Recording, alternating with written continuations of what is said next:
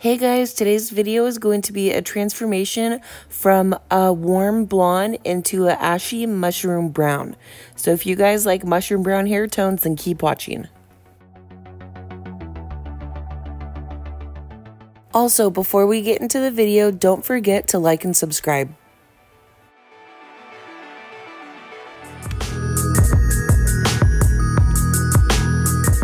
You guys can find me over on Instagram at Christy@thecottage.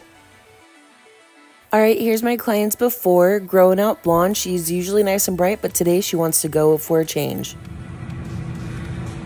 Okay, so my client that I'm doing right now, the last time she was in was like in July, which I really thought it was September. I'm shocked that it's actually been so long. And the very first time I did her hair was almost a year ago, and we did it like really bright blonde. And then the second time I did a video, and it was like me kind of panicking because I was having a hard time trying to figure out the color that she wanted. And anyways, I did a video of it, and it like was super stressful for me. She kind of toned it down a little bit, and then this time we're doing her hair, she like wants to go dark for sure.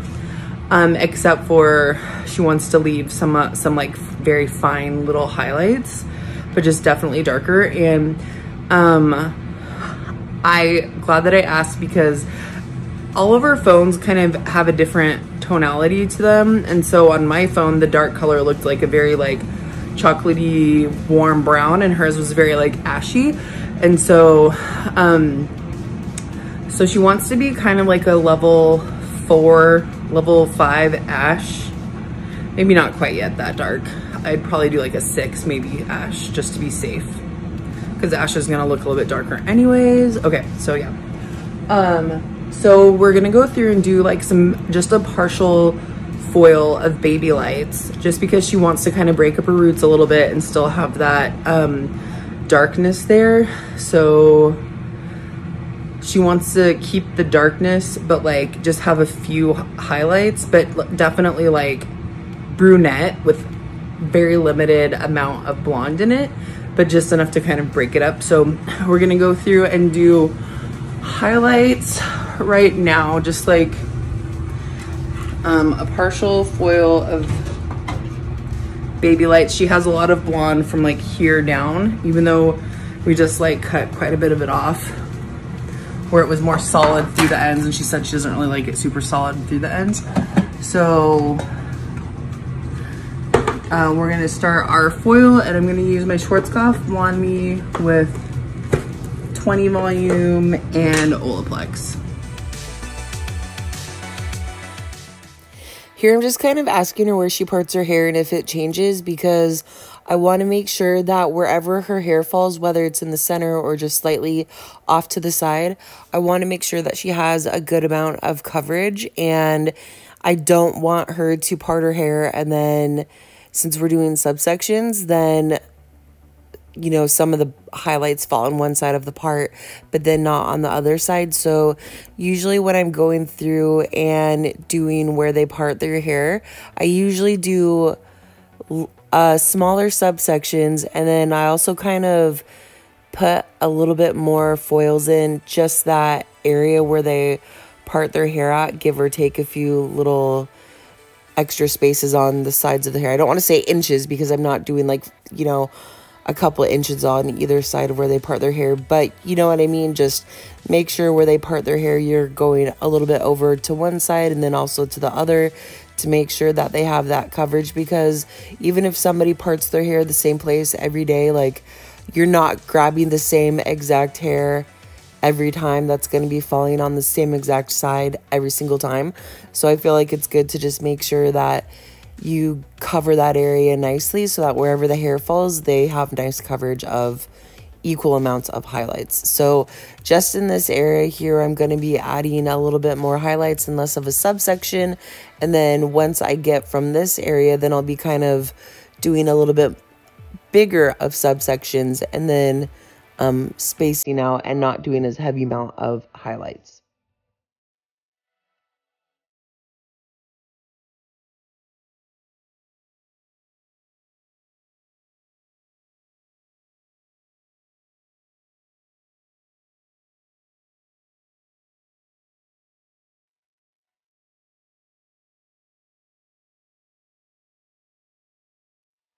Normally I start my foils off by doing the hairline foils to have more of like a money piece and to have that nice bright pop in the very front of the hairline, but she doesn't really like that, so that's why I'm not doing that on this service, and I'm just kind of going right at her hairline and kind of doing some soft weaves and just going straight, as a halo foil.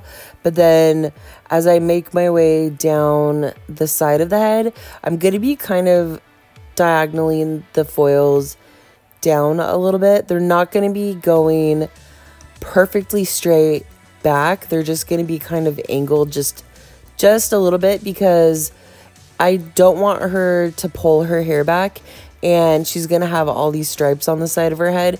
So just angling the foils a little bit is going to prevent like that harsh line. It's going to help it kind of blend just a little bit more. And then also I'm going to try to stay not directly on her hairline. I'm going to try to come off of it a little bit. That way when she does pull her hair back, she's going to have her natural hair to help kind of blend those foils. So that way she doesn't get any streaks or lines or anything in her hair when she pulls her hair back.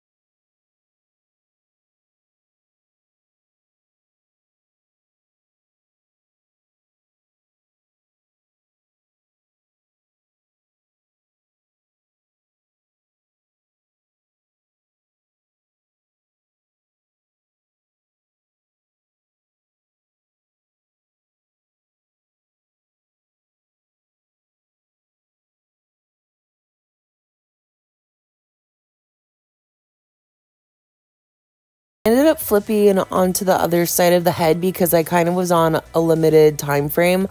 I only had like 2 hours to do this service, and I really wanted to get her in because when she messaged me, I had over a month until my next opening, and I really didn't want her to have to wait so long or like go somewhere else. So I had an opening come up, and so I just wanted to make sure that I could get her in because I really figured, we're going darker. This isn't like a huge blonding session like we normally do, so I felt like I could get this done in, a quicker amount of time. And I ended up having my next client ended up having to wait like 10 minutes or so. So not bad, but usually my clients don't end up having to wait. But I wanted to make sure that I started on the other side because I didn't know how long this was going to have to process or how long it was going to take or whatever. So I just wanted to make sure that I got the foils in on this side of the head in case I ran out of time for foiling or whatever. So that's why I'm going to flip kind of back and forth and do the sides, because I was paranoid that I was going to run out of time, and then I realized I had enough time, so I ended up extending the foils down the rest of the side of the head, and then popped a few in the back. So if you see me moving around, that's why.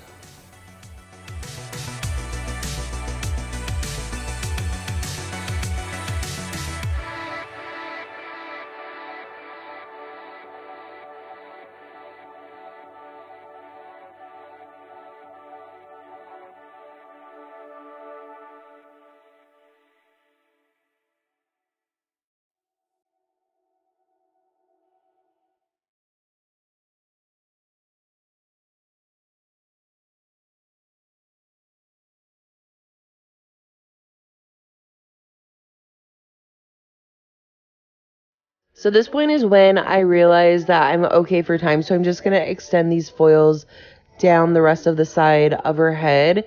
And also because I realized that I didn't have my typical hairline foils like I normally do, where if somebody pulls their hair back, even if we just do like around the mohawk section, but I do the hairline foils, usually that's enough because those hairline foils kind of help blend when they pull their hair back. They have that like brightness kind of on by the temples and everything.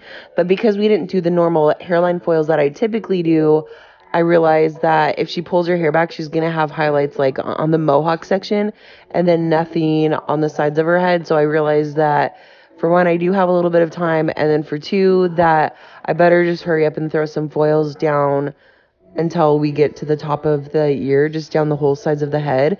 So that way when she pulls her hair back, she's still going to have some of these foils on the sides. And so she's not just going to have this skunk stripe over the top of her head.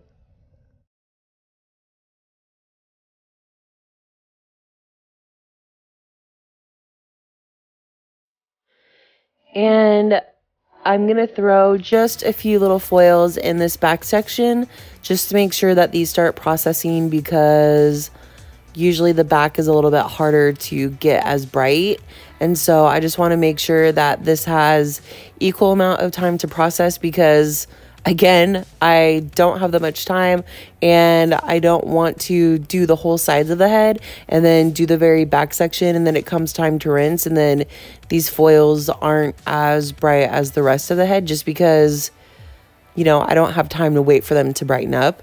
And so I just wanted to make sure that I go back there and pop a few of these foils in the back to get these going first before I finish the other side of the head. And when I tell you that I'm really jumping around the head, I really mean it. Like, I went to the other side before I got to the back and I popped in a foil, and then I was like, oh crap, I better pop some in the back first. So then I did that, and then I went back to the other side of the head. I felt like I was a crackhead doing the service, but whatever, sometimes we got to be a crackhead.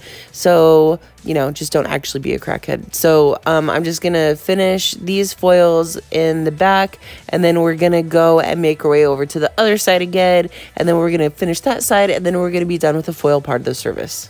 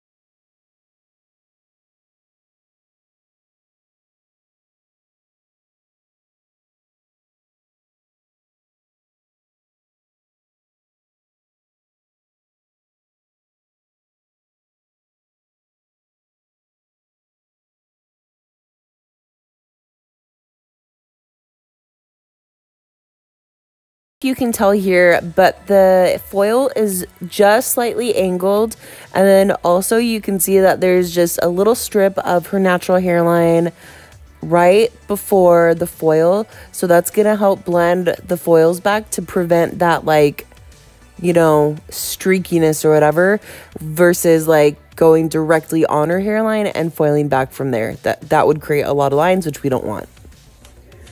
Okay, so I just got done putting the partial foil on my client's head, and she doesn't like having like a money piece or anything, so that's why I didn't do like the typical hairline foil that I normally did. I just kind of did it this way, and I'm just doing really okay, they're not like baby lights. I feel like people get the term baby lights, just they use it all the time, just like a typical weave. They weren't super fine. The further that I got down over here, I did them a little bit more fine like baby lights, but up here they were just like a standard weave. And she normally parts her hair like straight down the center. So I ended up doing like, pack them in a little bit more right in here with limited subsection, because she said she either parts her hair here or here. So I just want to make sure wherever it falls in this area, she has a good amount of coverage. And then I just kind of like, you know, branched down a little bit more. So we're gonna go through now that that's processing, and we're gonna do her darker color. So I'm looking at my colors, and I really like the Agora Vibrance by Schwarzkopf, because I feel like it has good coverage. And like some people have asked, like when they do a demi color, like why does it look so translucent, or why does it cover so much? And it really depends on what line you're using. Like if I use Paul Mitchell the demi, I know that it will be really translucent and show through. It doesn't have like a lot of depth to it, and I don't know what the difference is.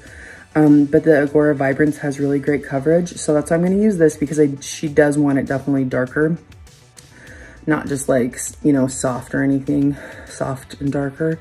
So I'm looking at my colors, and the color she wants is kind of like an ashier brown with like a slight hint of warmth to it.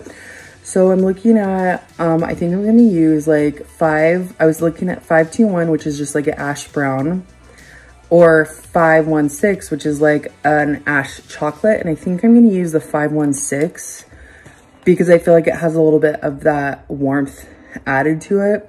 And especially going darker and cooler, you want to be careful and make sure you have a little bit of warmth in the pigment, because, oh God, this feels really like not full at all. Do I have another one? 516. I might be using the 521 then, and then I'm going to add some natural to it just to give it that warmth back in there.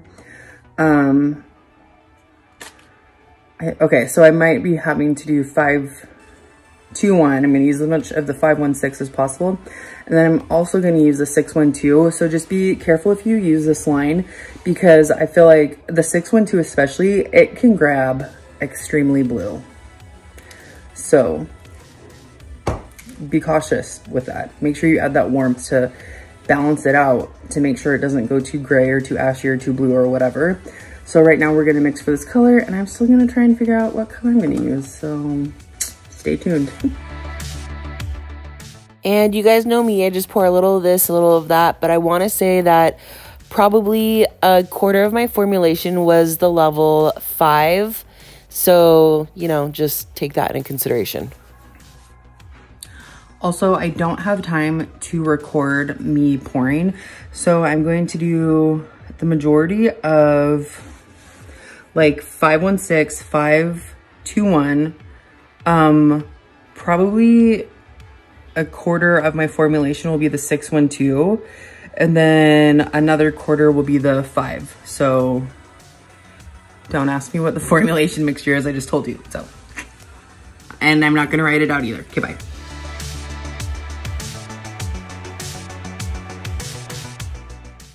So do you ever apply dark color and then you feel like it gets kind of splotchy and, you know, it doesn't grab evenly or whatever? I feel like going through and just spraying the hair down a little bit kind of helps it go on a little bit more evenly and helps like spread out a little bit better versus just going on dry hair. And then, you know, I just feel like I get a better even saturation when I just wet the hair down a little bit.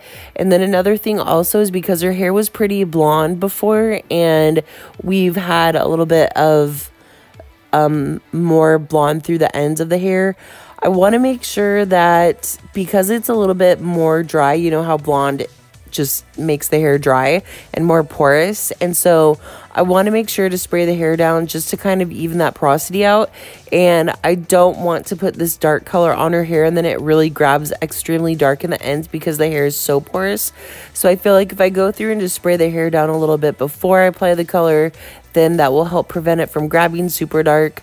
So that's why I'm going to use my water bottle. I'm not doing it enough to like wet the hair down a whole bunch, just honestly just enough to slightly like, you know, just make it a little bit damp. So that's why I'm doing that. And then also I'm starting in the back because like I've said before, that 612 color is extremely blue based, so I feel like I have to be extremely careful for when I apply that color, and I want to be able to keep an eye on it, because when you do these ashy tones, like, you can try the best of your ability to really like formulate to make sure that everything's gonna go perfectly fine and whatever, but like, you know, sometimes you just never know. I mean, maybe you do, but sometimes I just never know. So I feel like when I'm kind of unsure of how the color is going to turn out, and honestly, like I've never had the color go wrong, but like I just want to start in the back to be sure and to be safe. So that's why I started applying the color in the back, was so that I could keep an eye on it and see how it was processing before I went to the front, because if I had to rinse it out, if anything was wrong, then it wouldn't be that big of a deal. So now that I know the color's okay and it's processing fine, I'm going to start going on the sides of the head, but I don't want to run it through the ends yet, just because the ends are so porous and they are a little bit brighter up on the sides and the top of the head because it was solid blonde. So just to be safe, I'm not going to run it through the ends yet. I'm just going to wait until like probably the last few minutes to like just go through the ends. And then, you know, ashier colors tend to go darker anyways, or tend to appear darker. So then if porous hair sucks in color a little bit more anyways, then the ends of her hair would go even more darker than the rest of her hair, and we don't want that. So I'm gonna wait until the last few minutes to run it through the ends. So I feel like it's just kind of scary when somebody has blonde hair and then they're, you know, she usually does more of a golden or more of a warm blonde. She hasn't really done much of like these ashy tones before. So it's kind of a scary transition for one to go take somebody dark when they've been blonde. But then the other part of it too is that they're going ashier versus golden, which is going to make it look darker anyways. So I feel like that's something you really need to like express to your client. Like, not only are we going darker, but you're going to feel even probably more darker than what you really are, because we're going cooler, which tends to appear darker. So make sure that your clients are just prepared for that, because, you know, you don't want to do this and then you feel like, okay, yeah, we're just going to do like a level 5, 6. Then in their eyes, they look at it and think it's like a level 4 or something. So just make sure to explain all of this stuff to your clients. Let them know that, yes, it's going to, you know, softly lighten up over time. The ends are probably going to start fading and brightening up or whatever. So just express that to your clients, and then just also be sure to leave the ends out. Look at how bright those ends are. That would suck that color up and go extremely dark. So we're just going to wait until the end to run the color through those blonde pieces.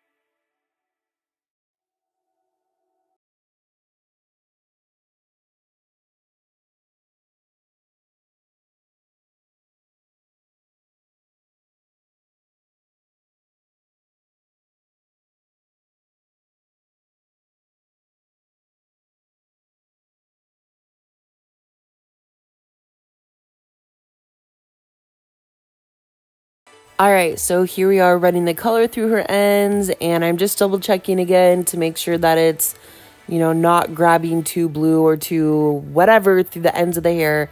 I mean, that looks really dark. So it's just crazy how dark ashier tones look. So just, you know, if your client's freaking out, just let them know, like, you know, it's okay. And I told her when we were washing this out, I said, you know, because we're going ashier and darker, if for whatever reason you're not sure of the tone, or if you feel like it's too dark, or if it ends up being too, you know, whatever, we can always clarify it out and try to lighten it up or whatever. So just give your client options and let them know that whatever happens, that you got it covered. Okay, so I waited a few minutes to pull the all over color through her hair just because her ends were so blonde. I didn't want them to, like, you know, be porous and grab and turn like extremely blue or gray or whatever.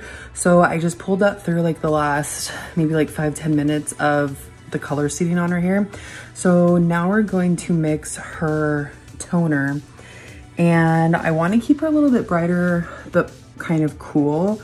So I'm going to use the Agora Vibrance 724, which is a medium blonde ash beige. So it just has like a little bit of warmth in there. And then I'm gonna use the 9 just to keep it from going too dark, and then also have that natural base in there too to prevent it from going too ashy. And then 811, and just to have like, you know, that ashiness in there too. And you guys have to remember that what I use on my clients isn't necessarily going to work on you or your clients, because I'll get messages from people a lot of times and they'll say like, hey, I used your formulation and it grabbed really blue or whatever, or I don't know. And that's because maybe your formulation needs more warmth in it, or maybe, I don't know. But just keep in mind, like, what works on my client isn't always going to work on your client. Like, you still have to use your judgment and formulate for your client. So just keep that in mind, especially when using these colors, because they do go very blue, and I don't want to be responsible for that if you message me saying your client is blue. So, okay, so we're going to apply that. And then I'm probably going to take that all over color that we did and just barely tap her root with it, just to kind of blend it, because I know she doesn't want her highlights to go like, you know, be super bright up to her scalp. So that's what we're going to do to kind of blend her roots just a little bit. And hopefully it turns out, like, I am so anxious about this color. Ashy tones can be so tricky, especially when, you know, you're going darker and you just never know how is the hair going to grab. So that's why I started applying the color in the back, because I wanted to make sure, like, if I noticed that it was turning blue or gray or green or whatever the hell color ashiness that it was going to turn, then I was going to be able to rinse it and it wouldn't be like up front or anything. So always when you're unsure about the toner, which, let's be honest, like, it happens. Sometimes you're just praying to the sweet Lord above that this turns out okay. And, you know, generally it does, and never really is there a problem, but like, you just never really know exactly how a color is going to grab. So that's why in situations like these, I prefer starting in the back. All right, so when I went through and kind of tapped the roots, it didn't tone it down a whole bunch, but I asked her if she was okay with it, with the highlights still kind of going a little bit brighter up to her roots, and she said she liked it and everything was fine. So that turned out good. And so here's her before again, super long, and then we did a cute little chop, and then here is her after. I love the richness of these ashier tones. Like, when you do an ashy tone and it looks kind of drab, you know, because it's not formulated, or maybe you didn't add any gold or warmth to the formulation, but when you can like formulate it just right and it has like a nice richness to it, I think it's so pretty. So here's the after. Thank you guys so much for watching. I hope you guys like this video. Don't forget to like and subscribe, and I will see you guys next time.